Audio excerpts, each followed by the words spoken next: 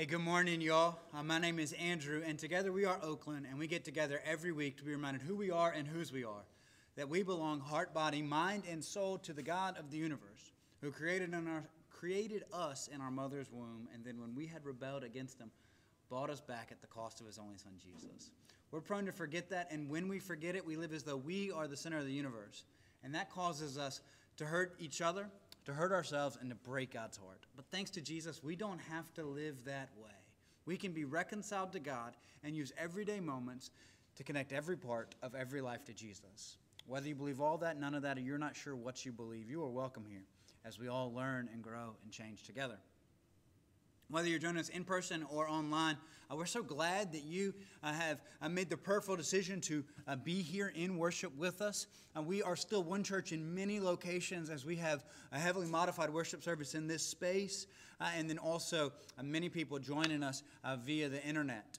I just want to say we're so glad that you tuned in and pray that God will use this moment, these moments, this next little while to impact your life and to lead you in the next right steps as you follow Jesus.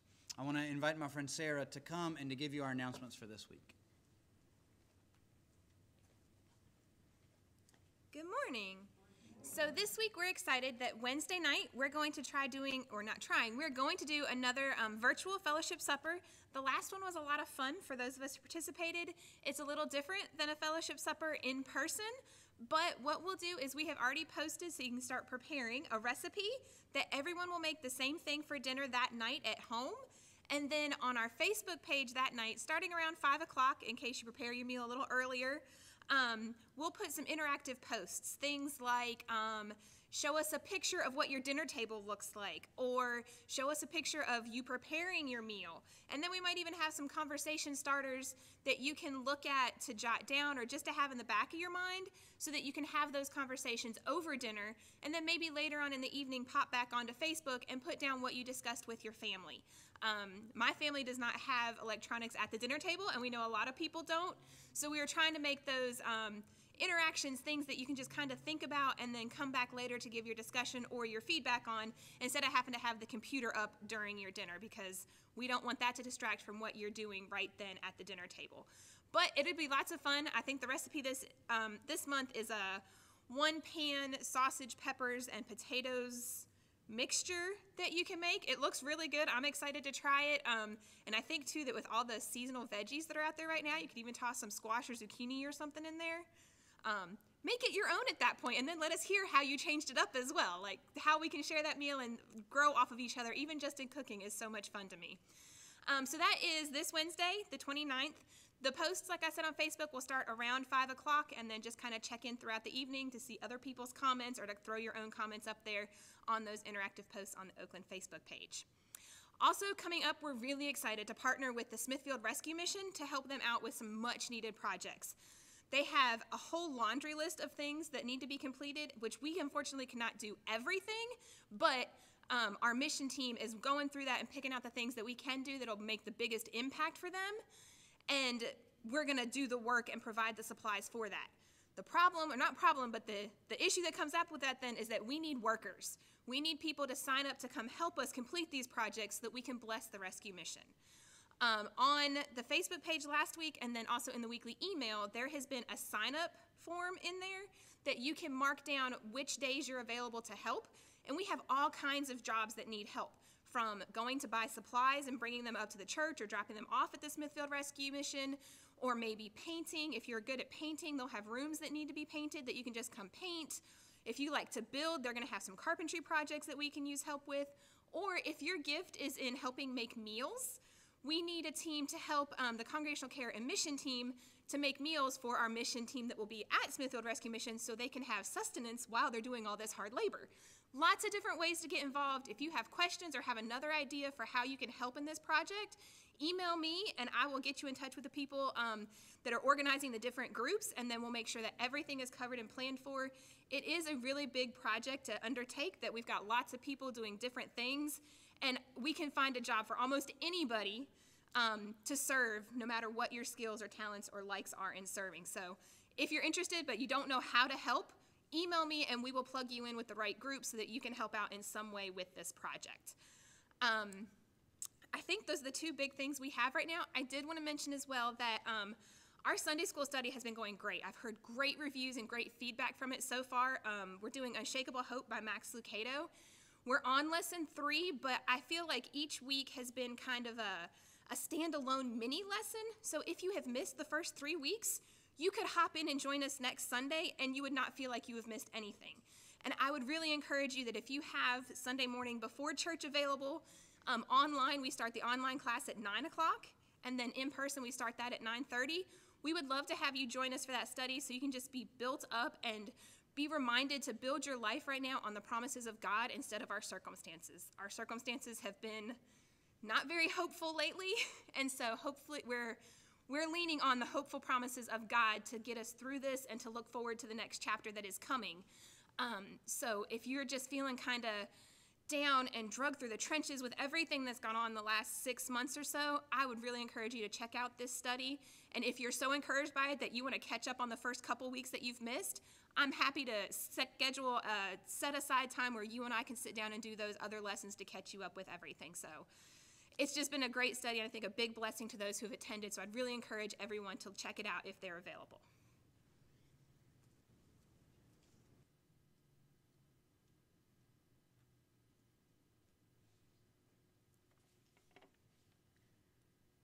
Let us come together to God in prayer. Gracious Heavenly Father, we thank you for this day, and we thank you for all the many blessings that you give to us. We ask that you help us now to quiet our hearts and minds to hear your word for us this morning. Help us to focus solely on you and on worshiping and glorifying you. For it's in your name we pray. Amen. Our opening hymn this morning is For the Beauty of the Earth. Please stand and sing with us.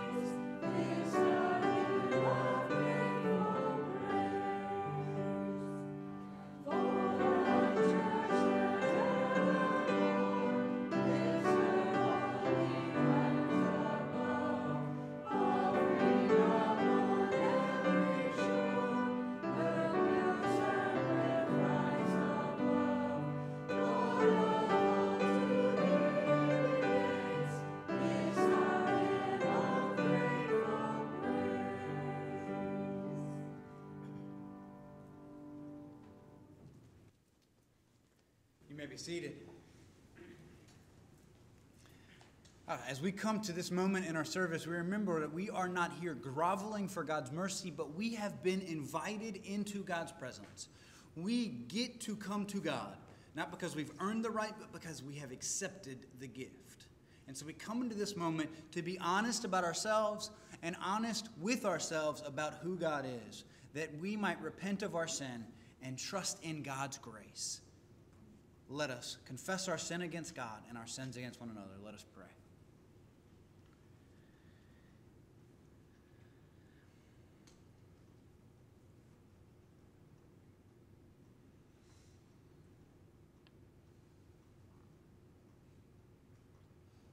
Almighty God, Father, Son, and Holy Spirit, we enter into your presence and confess that so often we live like Martha, busy, busy, busy, concerned and anxious about many things. We have so filled our lives that moments of silence and stillness, unaccompanied by music or books, TV, or electronic devices and other people, can make us profoundly uncomfortable. To have to live with our own thoughts. And so we come into your presence acknowledging that we desperately need you, that nothing else will satisfy or cure, that our hearts and minds are deceitful, and yet you, God, are true and trustworthy, that you never change. You are the same yesterday and today and tomorrow.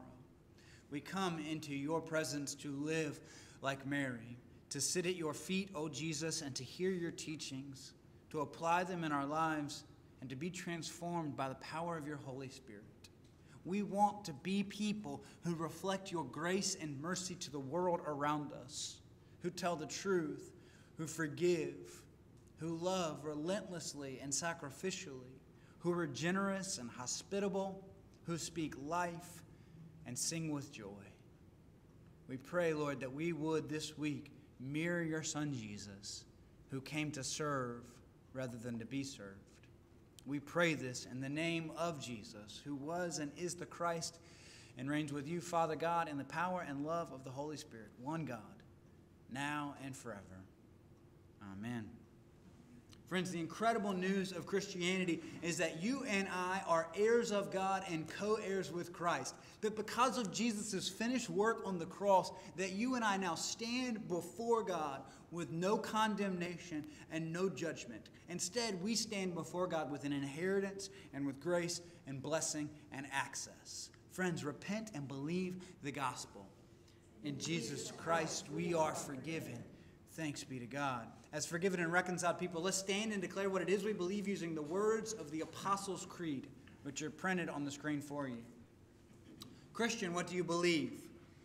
I believe in God the Father Almighty, maker of heaven and earth, and in Jesus Christ, his only Son, our Lord, who was conceived by the Holy Ghost and born of the Virgin Mary, suffered under Pontius Pilate, was crucified, dead, and buried.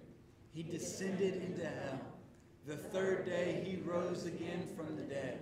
He ascended into heaven and sitteth on the right hand of God the Father Almighty. From thence he shall come to judge the quick and the dead. I believe in the Holy Ghost, the Holy Catholic Church, the communion of saints, the forgiveness of sins, the resurrection of the body, and the life everlasting. Amen. You may be seated. Claire, will you come and read our lesson from Romans chapter 12?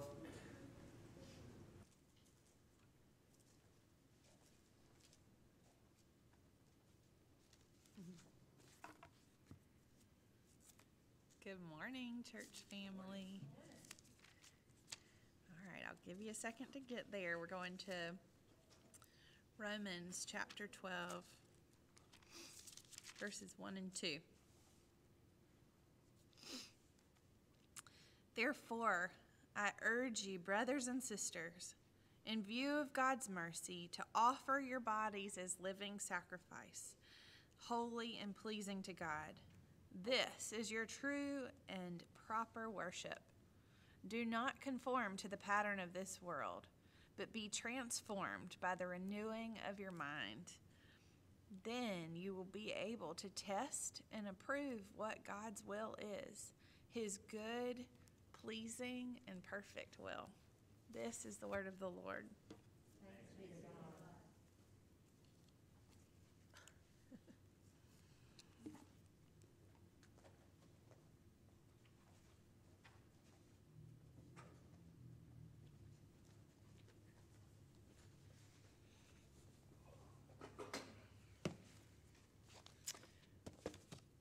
I wanted to start this morning by just celebrating all you all and God have been up to over the last few weeks. Many of you have seen some of the incredible stuff that's been going on, but other things that have been happening behind the scenes remain unknown to some of you. And you should have gotten an Acorn this week, a newsletter. If you did not receive that and would like to, I'll make sure it gets up on the website this week, but we can also put you on our hard print mailing list if you email secretary@oaklandpresbyterianchurch.org. That involved a lot of updates and news and information, a lot of celebrations, but some incredible stuff's been happening around here. We have been able to organize food drives to stock West Johnston Food Pantry. We've been working hard as a mission and outreach team to make sure that the blessing box at Polenta Elementary stays full. On Friday, we had a blood drive here, and members and people in our church put out a farmer's table for the the blood drive participants. There were like fresh tomatoes and jalapenos that people could just get as a blessing to them when they were here giving blood. Just people generously giving out of their garden. Our CE and Christian Education ministry team has been doing an incredible job organizing online Sunday school classes. This morning there were 10 or 12 people online. There were another 10 or 12 here live in person. But they've also been getting creative with our kids, sending out vacation Bible school materials to homes, taking our youth on a tubing trip last weekend, sending out chain letters, making sure that we continue to get spiritual food on the plates of children and youth during this time. Our congregational care team has done an incredible job just collecting prayer requests, praying for folk, building out a prayer team who takes those prayer requests seriously, organizing the fellowship supper you heard about in a minute, and just working on taking care of the congregation. They've also partnered really well with the mission and outreach team to coordinate their efforts as we all are kind of displaced from this building more than usual. And so taking care of our congregation and taking care of our community become more and more similar. Our property committee has done incredible work on major building upgrades, working in the youth center in the back, stripping the ceiling down and smoothing it and getting the drywall up to snuff there, working on some painting projects. Just this past weekend, there was a crew of people out in the yard upgrading the internet so that when we gather for things like this that are virtual and in person, and eventually with Sunday school classes and that, our internet in this building is up to code for us to be able to do the things that we want to be able to do to serve each other. And then one committee you haven't seen but who's been working as hard as any committee during this time has been our personnel committee, who's just done incredible work conducting major job searches and candidate searches, filling in our youth director role, hiring Sarah, realizing God was calling someone who was already here and raising her up, then working on office administrators to replace Sarah's office administrative responsibilities. They're working on that and continuing to search the internet and the social networks and our own networks, literal people-to-people networks, for someone who will be our next worship leader and choir director. They have been meeting multiple times every month for months and months and months now, and just doing incredible heart work for us as a church. I bring all that up because as a church, we've had to ask over and over again, what does God want us to do during this season? What is God asking us to do during this season? Where is God leading us during this coronavirus? And last week, we sat down and talked about prayer. We have been focusing on the difference between teaching someone to fish and giving people a fish, spiritually speaking. That often I can give you a lesson that teaches you information but doesn't transform the patterns of your behaviors. And so during this season, we want to focus on skills, not stuff. We want to focus on behaviors, these habits that we can form that help nourish our souls, that help allow us to grow. And so we talked about Bible meditation, and last week we talked about prayer. And we started off by asking the question, what is prayer like? What is prayer like? And we looked at a couple different pictures last week, but I wanted to show you a couple this week. Because prayer in different religions is a word that gets used widely and spread out, but it doesn't always mean the same thing. This is an actual a Buddhist monk who is praying in Nepal. And those things on the wall are Buddhist prayer wheels is what they're called. They're prayer wheels. And the way he is praying is literally walking around this temple, and he's running his hand across those wheels to spin them. And every time it makes a revolution, that counts as one prayer. He's actually got a mini one in his left hand. You can see that one. And he'll spin that with this hand and then spin these with this hand. And he's accruing prayers by spinning these wheels.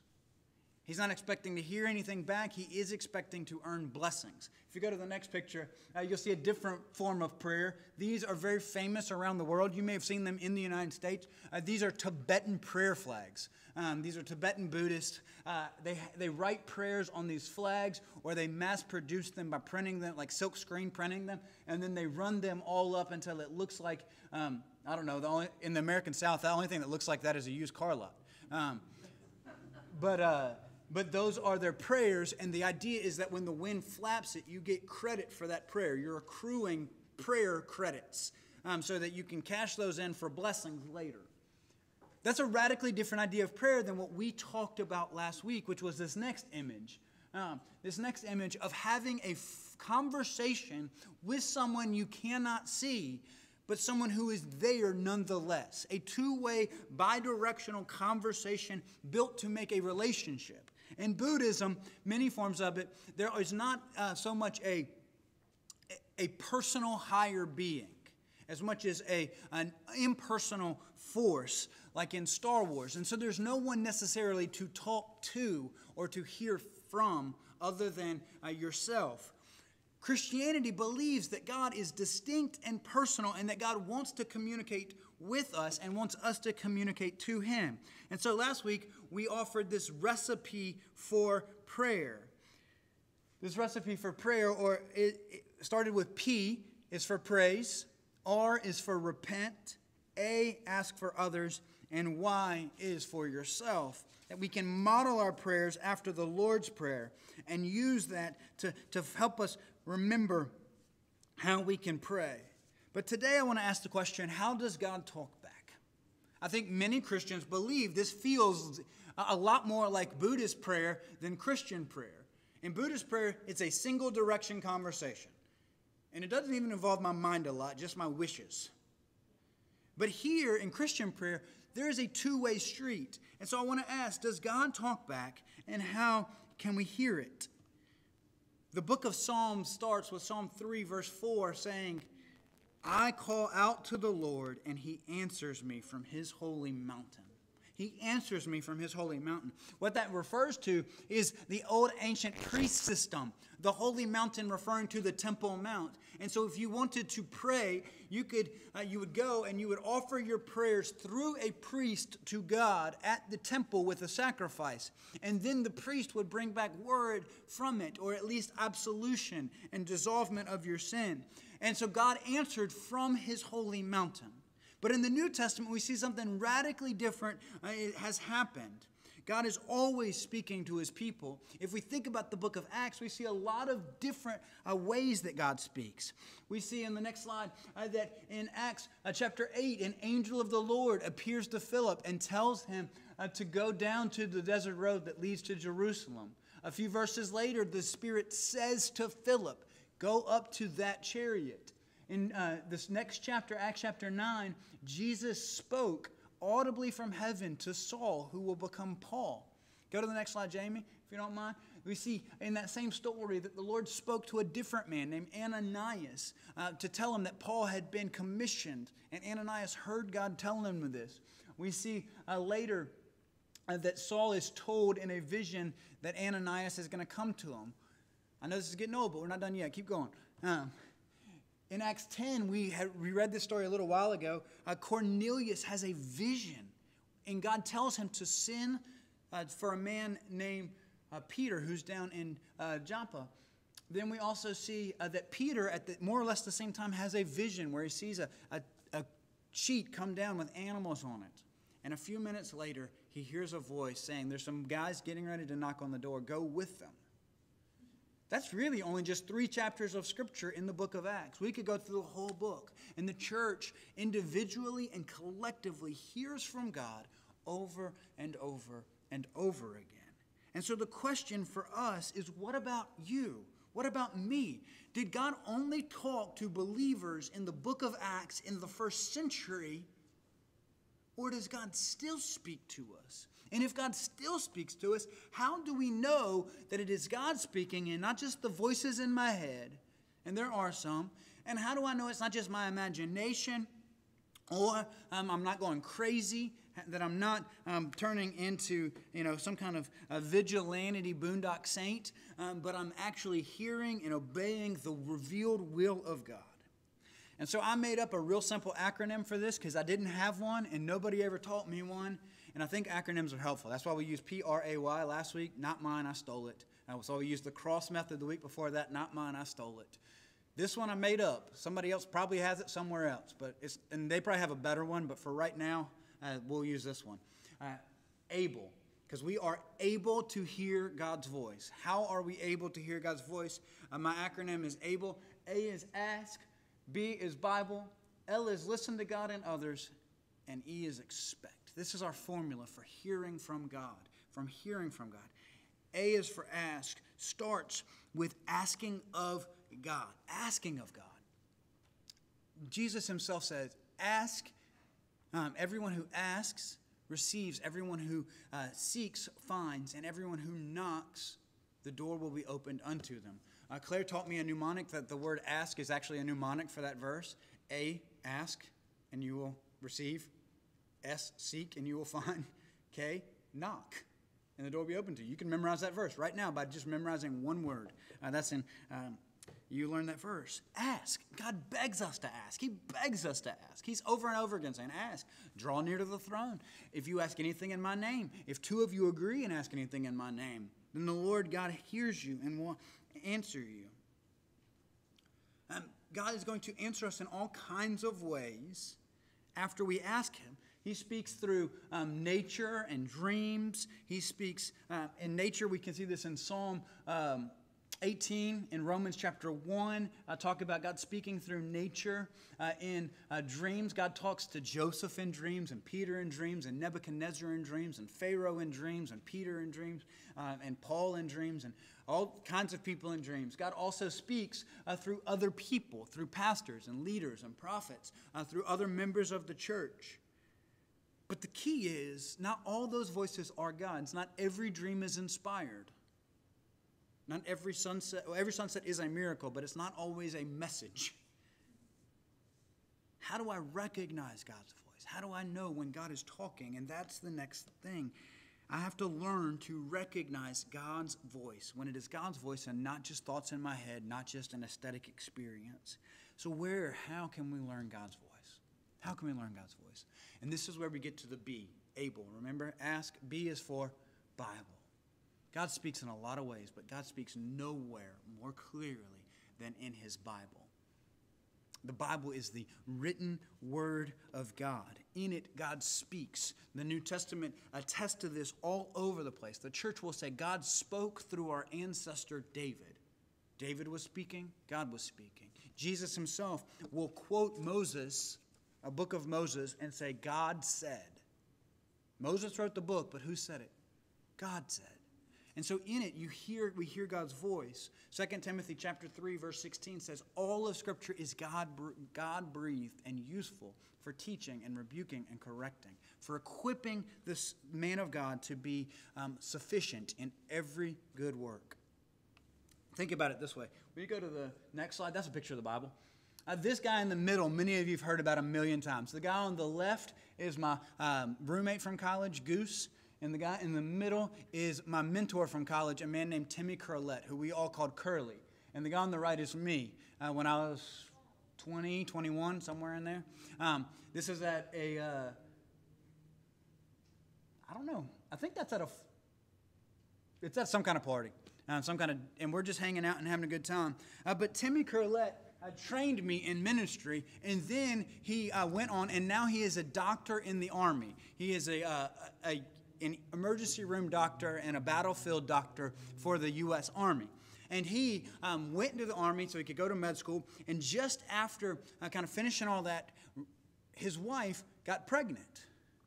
If you don't know how that happens, then that's a different talk for a different time. But his wife was pregnant, and they were expecting their first child. And you know what happens if you're expecting a child and you're in the U.S. military? You get deployed.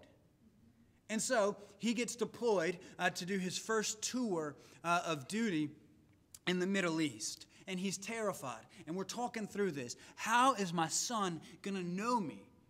I'm going to miss the first months of my son's life. Will he even recognize my voice? Will he know my face? How will he know who I am? Even when I call on the phone, I can call and talk to him. But how will he know that that voice is Daddy if he can't see me and hear me and hold me? And so Timmy came up with this great idea. He bought a bunch of these little books. These are recordable books from Hallmark. And he knew he wouldn't be there to read his son all the books in his own voice in person. And so he bought these books. This one says, "With lots of love for each of you." And he recorded his voice reading this book to his son so that every night his wife could sit there and flip the pages for their little boy. And their boy could hear his daddy's voice reading his daddy's book. And so that when Timmy called on the phone later from the sand pit, from the desert, something in that little boy knew, that's my daddy's voice. I know that voice. I've heard that voice. I've heard that voice in the book. That's not Grandpa. That's not Mommy. That's not the neighbor. That's not the grocery store worker. That's my dad. And when Timmy came home, and his son met Timmy for the first time face to face, and Timmy said, "Come here, you little rascal." His son knew this was Daddy. He knew his daddy's face because he had learned his daddy's voice and his daddy's book. In the same way, you and I have been given a book where God records God's voice reading God's word to us. Your daddy knew that you wouldn't be able to see him face to face. Your older brother Jesus knew he would not be here to read to you the way that you expected him to, and yet he still recorded a book for you and dropped it off in your lap. That you might say at some point, when God speaks to you in a different way, when God calls you direct in your prayer time, or when God gives you a dream, or when God talks to you through Jamie Williford, you would say, "That sounded like Jamie, but I know that voice. That's my dad. That's my dad's voice. That was a message from God for me, and you were just a delivery boy." This is why Bible meditation is so important for us, because in it we learn God's voice for the spontaneous moments when we need to hear God's voice. Friends, before you start asking, why is God not talking to me? Make sure you're not neglecting the place where God has already spoken to you. You see, the Bible is the revealed will of God. Go to the next slide for me. God's word is the revealed will of God. These are our marching orders. These were the last orders given to us. And the Marines, I think, I've never been a Marine, and that means I'm not a Marine, but they have they're to follow the last order given until they receive a new order. And pretty much everyone is, but it's just called last orders given. You and I received last orders given in the Bible. And so often we ask, what does God want me to do? And God has already told us what he wants us to do. If you just read, we read today, we started by reading Romans chapter 12, which finishes with, "Then you will be able to test and approve what God's good and pleasing and perfect will is." You will know God's will. Often we're like, what's God's will for me? What's God's will for me? Well, if we just read all of chapter 12 and chapter 13, it would cover 85% of your life, guaranteed. Like you'd be like, I already figured, the Bible just told me how to handle 85% of life. The other 15% of life, I'm going to have to use the rest of the Bible for. Or I'm going to have to pray about it. I'm going to have to talk about it. Because it didn't tell you which address to live in. It didn't tell you how much to spend on a house. It didn't tell you who to marry. But it did tell you a whole lot. It's going to cover it. And so reading God's word and letting God's word answer the most important questions first, so that you then go to God with the holes in your prayers, not ignoring what he's already said. And the coolest way I have learned to do this is by praying God's word back to him. And so if we combine 2 weeks ago and last week, we actually see this incredible thing. You remember the first question in Bible meditation on the cross one? Cross points up, and so we ask, what do I learn about God? And the P starts for praise. So if I read the Bible and I learn something about God, and then I go to prayer, well, what do I praise God for? What I just learned about God. I just learned something about God, so I praise God for this. So go to the next slide. Yeah, there you go. You did great. And then the next question is, what do I learn about human beings, right? Well, the second part of prayer is repenting. And so as soon as I learn something about human beings, I can repent of it. If it's good, I repent of the places that I haven't lived into it. If I learn something bad about human beings, I just acknowledge that I am one, and that's true about me. And then the next two questions are, how does this, does it have a command or an example? It has a command and an example. Then I'll fall into asking for others and for myself. For others and myself. And so it's anytime I read the Bible, I can immediately pray God's word back to God.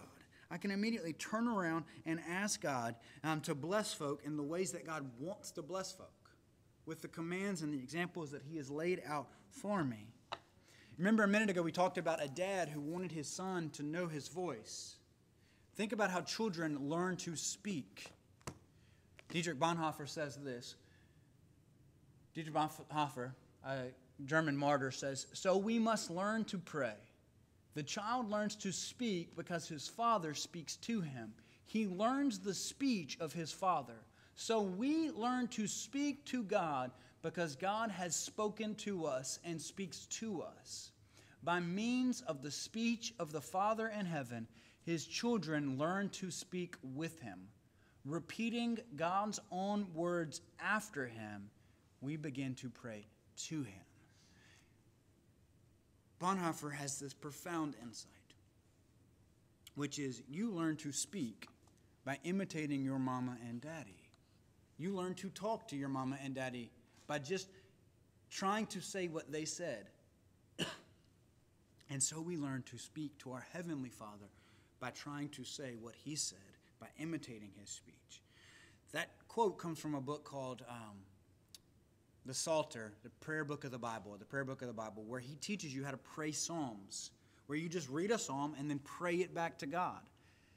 What's really beautiful about that is it drives me and my wife when we do it before bed to pray for other people. Because I read psalms all the time, and many of them have no relation to my life. I'm not being chased by anyone. Nobody's trying to kill me. Nobody is oppressing me. I'm not sick. And so when I get to that one, how do I pray that? Well, I can't pray it for me because it doesn't apply to me. But it does apply to one of my brothers and sisters somewhere in the world. And so I pray for the person who is being chased, the person who is being threatened, the person who is sick. And God is leading me into that prayer. And so that's the first step, is praying God's word back to him and trusting that God is speaking to me when I read God's word and that he wants me to move into those prayers. The next ones, I'm going to try not to spend... the next one is what I like to call a listening prayer. Listening prayer. Sometimes called centering prayer, if you are familiar with different forms of spirituality. That would be... My brain won't work. It's okay. My brain really wants to find that information. It's in there. It's just not coming, so it's okay. Listening prayer is when I sit and listen to God. I think of it this way. If you go to the next picture, listening prayer is like going through your purse, ladies, where you just dump out your purse and then sort it in front of God. You ever done that where you just it's been months and months and months and stuff accrued in this? I don't have a purse, but I do have a toolbox. And after months and months of toolboxes, you open it and you find all kinds of things in here. Obviously, there's a tape measure. That's pretty handy. But there's also a cord switch from 1973. Why this is in my toolbox, I don't really know. Here's another one. At some point, I needed lots of switches. That's probably the one that was replaced and doesn't work anymore. There is a hole for putting the pole up in your closet to hang clothes on, because that's a good place for that to live. I might need it sometime. Anybody's brain ever feel like that? Just cluttered, just junk everywhere? You go to God in prayer, and all of a sudden there's just stuff It's like I got feelings and thoughts. I got to-do lists and shopping lists. I got worries and fears and hopes and dreams. I got a vacation I'm looking forward to. I got a job at work. Listening prayer, I think of it as two ways. One is sitting across the table, me on one side, Jesus on the other side, and I dump out everything inside of me onto the table. And then Jesus and I, one at a time, pick up each object and look at it. We look at every thought in my head and every feeling in my heart, and we just pick it up and we look at it. And I say, Jesus, what's this? Why is it here? Is it important? And then I'll move on. That's the first image I use in my brain when I'm thinking about listening to God. The second one is of a river, like this. I think of me and Jesus sitting on the bank of a river, and there's all my thoughts are just running down the river. They're just floating like inner tubes on the river. All my thoughts. There's Jack and what I'm going to do about his school. There is that house project that I got to fix eventually. There is the next time I can go fishing. There is our staff meeting on Tuesday morning. Here is the other thing. And they're just floating down the river. And all I'm trying to do is sit with Jesus and just point to him and watch him and talk to Jesus about him. And say, Jesus, is that important? What does that mean? Why is that there? What I find is that if you pay attention to what sticks, God will often show you things that are important. Your fleeting distractions will generally keep going, but the things God wants to impress upon you will stay. Those will often be scriptures or songs or feelings or people who you just can't get out of your head. Feelings, I said that. Things that didn't come from you, things that seem like they're just stuck on you, like Velcro or cuckleburs when you used to go out in the field and you would get those things stuck all over your britches. Think about the things that stick. If you are going to God in prayer and you thought you were going to be praying about your job, and yet when you get there, your coworker's face won't go away. Or you're driving down the road and you're just trying to worship God, and every time you try to sing to God, you see your nephew. Or you just keep remembering this memory. Use that as a prompting to pray for God, that God is telling you. And if you're so bold, call that person and just say, I don't know why, but I can't stop thinking about you today. Is everything okay? Everything going good? I just wanted you to know that I've been praying for you all day. You often find that person was going through something, and God was telling you. I do this in two forms. The first is silent prayer, where I sit and watch. That may be in a chair in here, or it may be in a deer stand out there. But it's a period of silence where I'm sitting there often with my eyes closed, and I'm just listening. I'm just seeing what bubbles up. I'm not trying to talk to anybody. I'm not trying to say anything. The only sentences I really form are, Jesus, I'm listening. What's that? Is it important? Like, those are pretty much it. But if that's not working and I'm getting distracted or whatever, I can go to the next one, which I call journaling prayer, which is to write out a letter to God and see what God drives my hand in. Often in the journaling prayer, I will parse it using the Serenity Prayer. If you know the Serenity Prayer, our youth taught you an incredible way to hear God answering your prayers using the Serenity Prayer. Was that 2 or 3 years ago, Jamie? 2 or 3 years ago, they showed us this. Right now, there are a lot of morally ambiguous scenarios where you're having to make decisions. Moms and dads, you're trying to figure out school. Grandmas and grandpas, you're trying to figure out if you can go to your kid's birthday party. All of you are trying to figure out, do I order groceries online or do I go in person? Do I wear a mask? Do I not wear a mask? Do I have this operational procedure now or do I push it off? Do we expand onto our house and put on a swimming pool because I'm tired of being hot and it's 100,000 degrees or not? None of those have an easy, obvious answer except for maybe the swimming pool. And so in those situations where I can't see the right answer right away, or it's just really difficult and complex, I parse it using this simple sentence. The first clause in the Serenity Prayer is, God, grant me the serenity to accept the things I cannot change. And so when I'm trying to hear God's voice and God's will, and I've already read the Bible, I will sit down and write out everything I cannot change in the situation. If it's a medical issue, I can't change that I have it or that the diagnosis happened. I can't change how contagious this thing is. Second clause, though, is, and the courage to change the things I can. And so I will immediately journal about everything I have control over, everything I can change. And the last clause is the wisdom to know the difference. The wisdom to know the difference. Because I'm a sinner, and I don't think God, deep down inside of me, there's a piece of me that doesn't believe God knows how to do his job, or that God is trustworthy enough to get it done in a timely manner. Specifically my timeline. And so after I've talked about what I can't change and what I can change, I will go back, and on top of each of them, I will write God's to-do list over everything I can't change.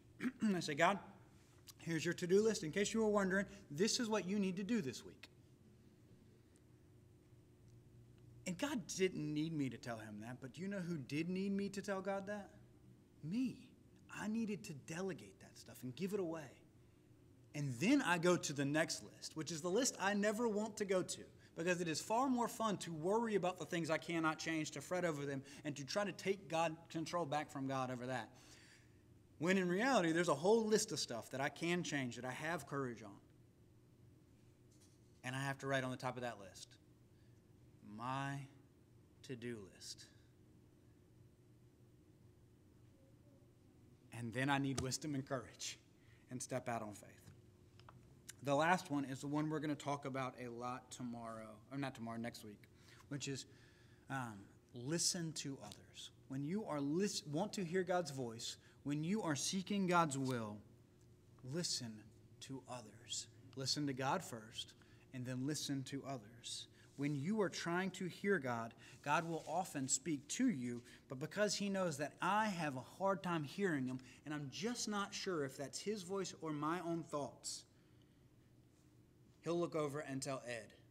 And without knowing it, I'll ask Ed some advice or an opinion, or I'll say, hey, Ed, could you pray for me? And Ed will mirror back to me what I've been hearing in prayer as a second to God's motion in my soul. The old saints called this the inward sense of call, what God is calling me to inside my own heart, and the outward confirmation of calling. And God speaks in both ways. There would be an internal sense and an external confirmation. And so I need to open my ears to others. And this, friends, is why it is so important that we try to do this as families, because I need to be in prayer. But God wants to speak to me through other people. And God wants to speak to Claire and to Jack through me. In the book of Acts, most of the words from the Lord didn't come to someone, but they went through someone. They were things like, hey, go minister to that person. Or y'all better tell the church this. Or go love on this person. Not often was it just, hey, this is just a secret between me and you, and I just wanted to breathe this on you. That does happen. But usually it's for somebody else. And so I want to be praying with my family and with my church and with my community. I want to be letting that prayer, that listening prayer. Hey, I was praying for Oakland the other day, and I just had this impression upon me. It just wouldn't go away. I've been thinking about this forever. Hey, does that mean anything to you, Andrew? We're going to talk more about how do we pray with and for other people out loud next week. But this week, I pray that you will sit in prayer and listen to God and what God wants to say to you. Because God still speaks. First, through his book. Second, through his Spirit in your soul. Third, through the external confirmation through his church and the believers he's placed around you. And when he speaks, it's still incumbent upon us to trust and to act. So let's pray. God, we realize that our minds get jumbled up like our purses and our toolboxes and our tackle boxes and the bed of our pickup trucks. And we need you to parse them for us, to show us what's important and what's trash, to show us the treasure we've long since lost. God, I realize that far too often I've done all the talking in prayer and none of the listening. And just like your word says, for us to be slow to speak, slow to become angry, and quick to listen, I pray in prayer we'd be quick to listen. Quick to listen, slow to speak. So in this moment, I just want to give my friends a second to listen to whatever you're bubbling up inside of them. Make it as clear as day and as sticky as slime, that they might know it's from you.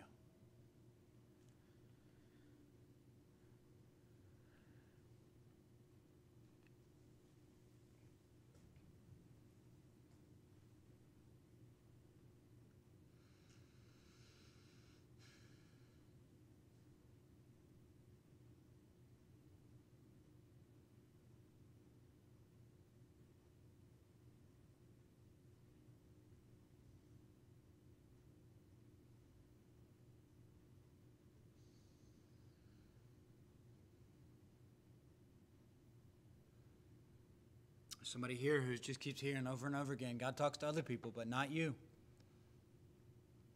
The thought just won't go away. It's a lie from the pit of hell, a lie from the enemy. Resist the devil and he will flee from you. God wants to speak to you.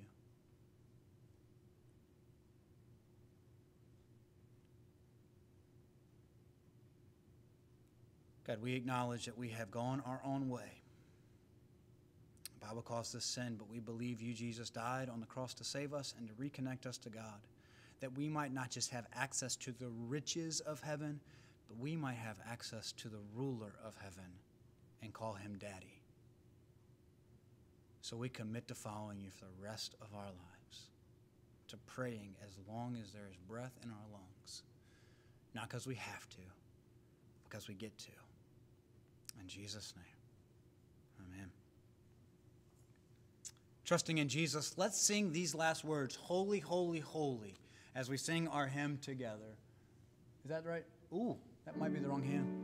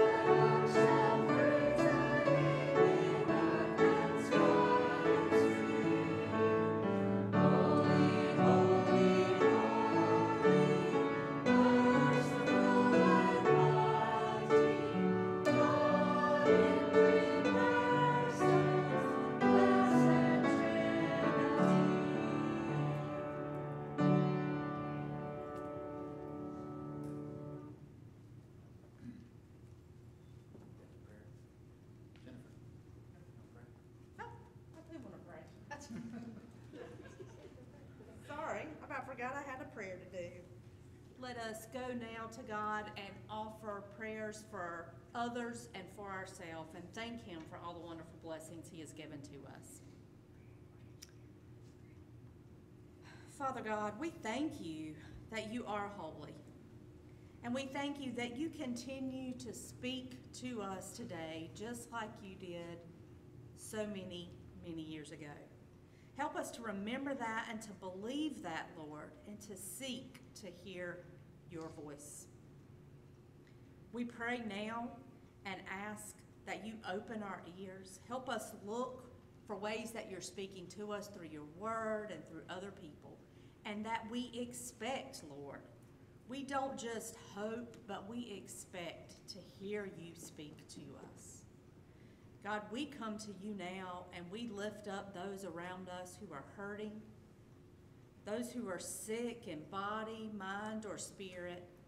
We pray for them. We pray for healing, Lord. We pray for strength, and we pray for comfort.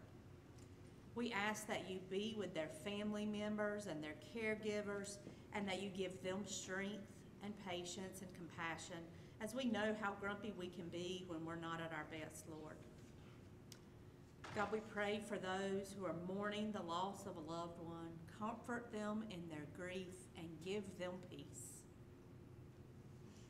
Lord, we pray for those who are being oppressed by others, those who are being discriminated against for any reason, those who feel persecuted for their beliefs. And we just ask that you wrap them in your loving arms, Lord, and we ask that you put an end to all the division that's going on in our world. Bring peace to your world. We pray for our leaders. We pray that you will give them wisdom and integrity, and that you will guide them into the rules and the laws that they are making. We pray especially for our Board of Education, if they've had some very difficult decisions to make, and we just ask that you be with them and help them to always be seeking your will. Lord, we pray for this church, that we can always be a pillar in this community, a place where people can come to find redemption and restoration. We pray that you will guide us into seeking your will for Oakland. Bring about harmony and unity and peace among all of our members. And we look forward to the day that we are all able to be back in this place worshiping together. But until that time, help us not to stop worshiping, Lord. God, we thank you for all that you do for us and for the lessons that you are giving us on prayer. And we thank you for teaching us to pray. Our Father, who art in heaven, hallowed be thy name. Thy kingdom come, thy will be done, on earth as it is in heaven. Give us this day our daily bread, and forgive us our debts, as we forgive our debtors. And lead us not into temptation, but deliver us from evil. For thine is the kingdom, and the power, and the glory forever. Amen.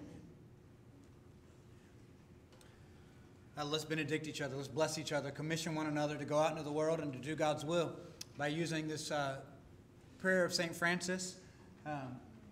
We'll say this together. Lord, make me an instrument of your peace. Where there is hatred, let me bring love. Where there is offense, let me bring pardon.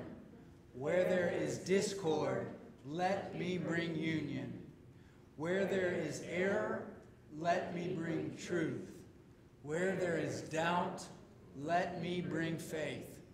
Where there is despair, let me bring hope. Where there is darkness, let me bring your light. Where there is sadness, let me bring joy. O Master, let me not seek as much to be consoled as to console, to be understood as to understand, to be loved as to love. For it is in giving that one receives, it is in self-forgetting that one finds, it is in pardoning that one is pardoned, it is in dying that one is raised to eternal life. Friends, now to him who by his great power raised Jesus from the dead and is able to keep you spotless and blameless until his appearing before Lord Jesus. To him be honor and glory in the church and in all of creation. Amen.